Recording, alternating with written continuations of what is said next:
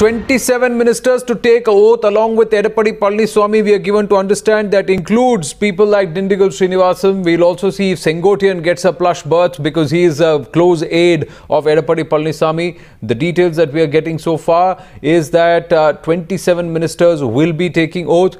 Most importantly, contrary to news that was doing the rounds that TTV Dinakaran could get a cabinet berth, in fact even a deputy chief minister's berth, that is not going to happen because the AIDMK MLAs, we are given to understand, vehemently oppose the appointment of any of Sasikala Natarajan's kin as far as the cabinet is concerned. So TTV Dinakaran, while sitting down at Poise Garden trying to occupy Poise Garden, forcefully usurp it, one doesn't know, will be passing on instructions to Edapaddi Palanisamy but will not be part of the cabinet. Vivek Narayan joining us from the Mumbai Newspit with more details. Yes, Vivek, so the kin will run the party remote control but not be part of the government.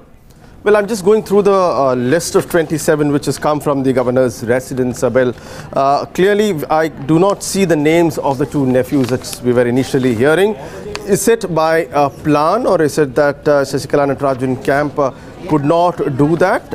It is not yet clear, but right now it seems that K. Palanisamy seems to have his way in selecting the candidates right now. It's an interesting mix of caste community that is there, but what the key point now is, Anand, to see the kind of grip that Sasikala Natarajan will be having on governance. It's quite all right even if she doesn't have a blood relative in the cabinet, because firmly ensconced as the Deputy General Secretary of the party is TTV Dinakaran, her nephew.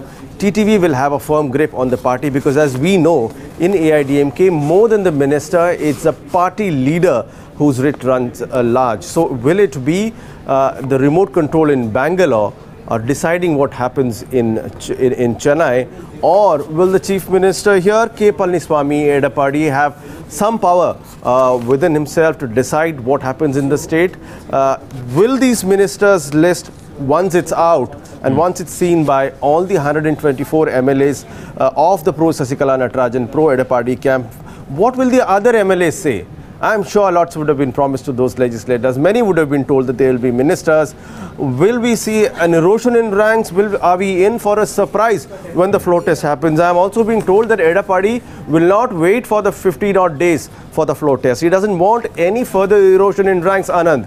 He would want the floor test to be immediate, because as of now, as we speak, from the resort at Golden Gate, we know that the legislators are leaving. Quite a few of them are left. There are many more who will be leaving.